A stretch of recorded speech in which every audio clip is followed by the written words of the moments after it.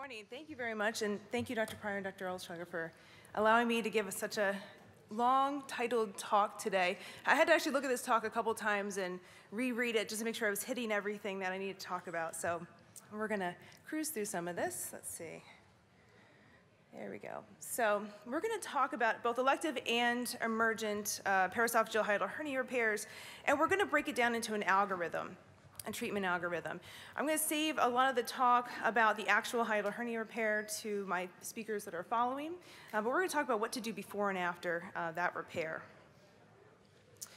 So you get this patient coming into your office. There's two things you need to be asking.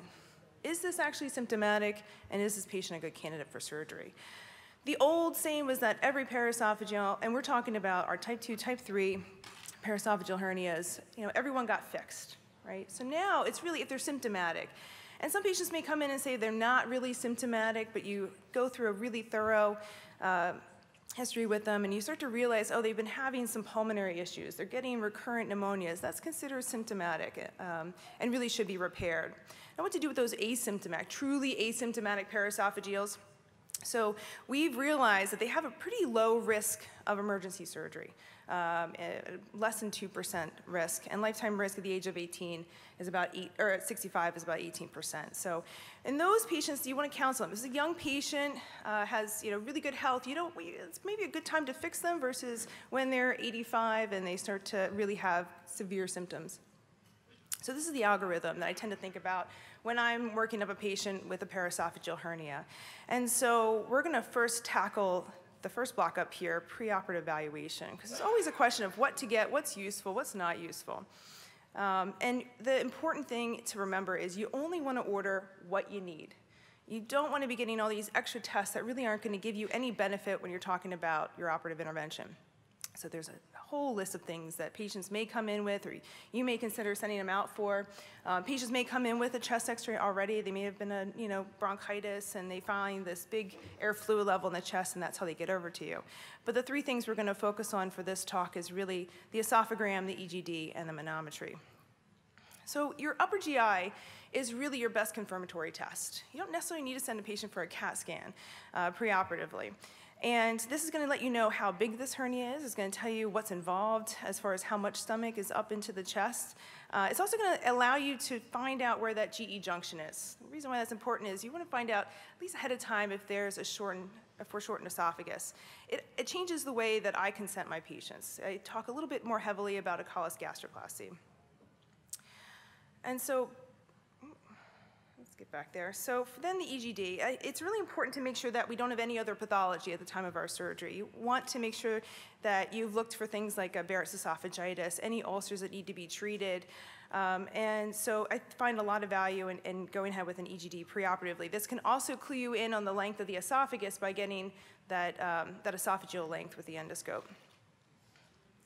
And then you have your manometry, and so it isn't really a useful tool as a confirmatory test, and you can see a double hump phenomenon on the manometry, but it's not your confirmatory test. What this is useful for is for what you're going to do after your hiatal hernia repair. Are you going to do an anti-reflux procedure? We're going to talk about that in a couple seconds. So then moving on, that's your preoperative evaluation. Your hiatal hernia repair. Just going to briefly talk about the importance of preoperative preparation for this. You want to have your armamentarium, and a lot of the speakers today are going to talk about what's involved in that toolbox that we have as surgeons. And it's not just the literal tools, like having a mesh available or bougie available, red rubber catheter if you happen to get into the pleural cavity, for example. But it's also a technical armamentarium that you have. You can't close the cruce. What are you going to do? What kind of options do you have? What do you feel comfortable doing? If you make that lateral release, where are you going to put it? Are you going to cover it? What are you going to cover it with?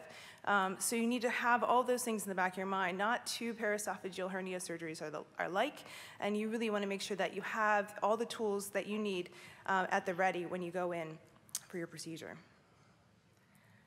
And so moving on, let's talk about first the wraps. And I'm going to talk about anti-reflux procedures. You see the bottom line here, we're really just focusing on anti-reflux procedures. And we're going to break down each of these, see the little magnetic sphincter augmentation, the links. We will talk about that briefly too, because the FDA indications just changed recently. But let's focus in on the wrap first. Why do we wrap? Well, we know that we really should be wrapping a lot of these patients. About a third of patients will come to you with a paraesophageal hernia already having reflux symptoms.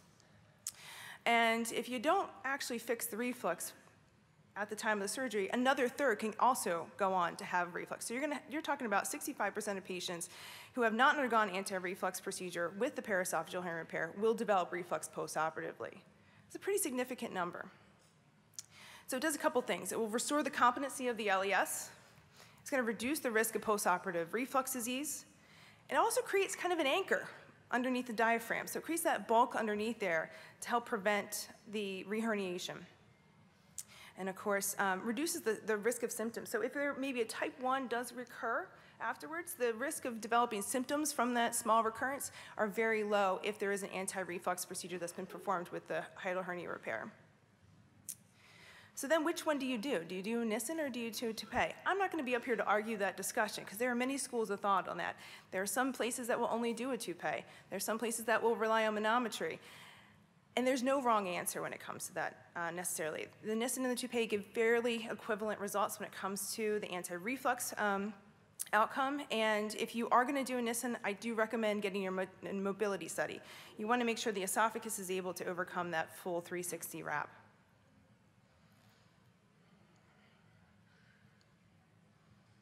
All right, so moving on. So now I'm a bariatric surgeon as well as a foregut surgeon, and so I like to like this part of the algorithm because it really does mesh both of those things together, and it's a really important discussion to have with patients that qualify for bariatric surgery. It really is a phenomenal anti-reflux procedure, not to mention you're also reducing a patient's weight, which can help reduce the risk of recurrence of that hiatal hernia. You're doing a couple things with that procedure. We know already that the gastric bypass does a really good job of treating reflux disease. About 85% resolution rates postoperatively with gastric bypass. We also know that when you go head-to-head with the gastric bypass and a fundoplication, that they give pretty equivalent results that are not significantly different. But is it safe for patients with a large paraesophageal hernia? And Dr. Perry's group out of Ohio State actually did look at this. Is it safe and is it effective? It was a group of about 10 patients, 11 patients, but all the patients did very well. It was proven to be safe and effective, and the patients do well. Why? Because they lose that weight and they reduce their risk of recurrence. So this is actually the largest study that's out there to date, but it shows that we can do this together. So I'm going to put in here a little bit about the links because actually it's really just changed recently. In the last year, we've had 2 really good studies looking at hiatal hernias larger than 3 centimeters coming out now. Of course, these studies are not looking at necessarily all paraesophageals. We're looking at any hiatal hernia that's larger than 3 centimeters. So we can't truly extrapolate, but it's something that's worth a discussion, I believe. And so this first study came out, and this study within the same year, looking at, one was 50 patients and the other 200 patients, followed out for about 1.5 years on average, and shown that they did very well postoperatively, no increased risk of early recurrence, for example. So in March, so just this past month, the FDA actually updated the indications for the links to include any hiatal hernia greater than 3, which was originally a contraindication. So now any hiatal hernia greater than 3 centimeters, it certainly needs to be repaired, but it is safe to go ahead and place a links. And of course, that's going to generate some conversation, I believe, in this room, and that's a good thing. So we can talk about this as we move forward. So I briefly want to talk about emergent cases. Hopefully you don't run into a lot of these. It's a very rare circumstance, but we're talking about most patients that are having some kind of ischemia of the stomach. They come in emergently. They're obstructed from usually a volvulized stomach. What do we do with those patients? Well, first, how do we study it? What are we looking for? CT scan in this case is actually fairly important and very useful. What are we dealing with? What is the rotation of that stomach? It's sometimes hard to figure out on an upper GI. And so a CAT scan here could be more readily used in these cases. But again, you don't want to you're not going to take an emergent patient for manometry preoperatively, right? So you want to really pick and choose what you're going to be getting before you treat these patients. And then really, what are you doing to treat them? And I say their goal is to make an emergent case a non-emergent case. That's really what you're trying to do. You don't want to be doing a formal repair necessarily in the emergent setting. You really can't. So whatever you can do to get these patients through and avoid emergent surgery, make it more urgent surgery is really ideal. So NG tube intubation to decompress the stomach and help devolvulize the stomach is ideal. If that doesn't work, endoscopy may be more successful. But if these two things do not work, you have to move on to surgery, and you want to move on to surgery fairly quickly if these things do not work. But usually they do. In 2/3 of patients, they are able to get discharged without surgical intervention. The reason why we want to try to intervene on these patients early if the NG tube or endoscopy fails is because the morbidity rate you can see there is significantly higher in patients that do not go within a day of presentation. So you don't want to wait on these patients. You want to intervene. And certainly, there's a various degree of what we're going to be doing when we actually do intervene. And it all depends on the surgeon's comfort level and the patient's stability. The patient's truly unstable, we're worried about ischemia, they're on pressors. You may just get in and be able to pexy the stomach down and get out and call it a day, and just make sure that the stomach does not incur any more ischemia. And that's really going to be a discussion with the patient and discussion with the patient's family, of course. All right, so things to take away from this talk: order only what you need, not what you don't. Have a plan in your mind, but also have plan B, plan C, plan D at your ready. You want to build your armamentarium. That means the skills that you have, the skills of the team that are around you, and the tools that you need to perform.